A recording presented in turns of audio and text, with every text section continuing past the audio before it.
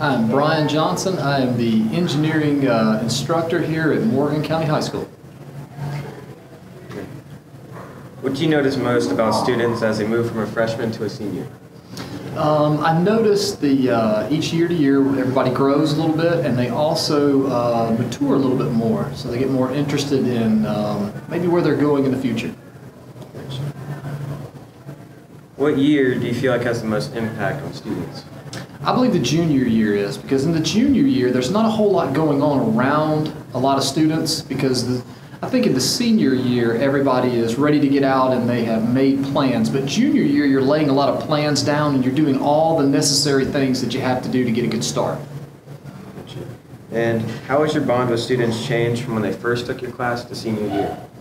It grows. I will tell you that when I have everyone from freshman all the way through senior year, I get a special relationship. I feel like I can talk to everybody and maybe answer a few questions that they normally wouldn't ask to other people.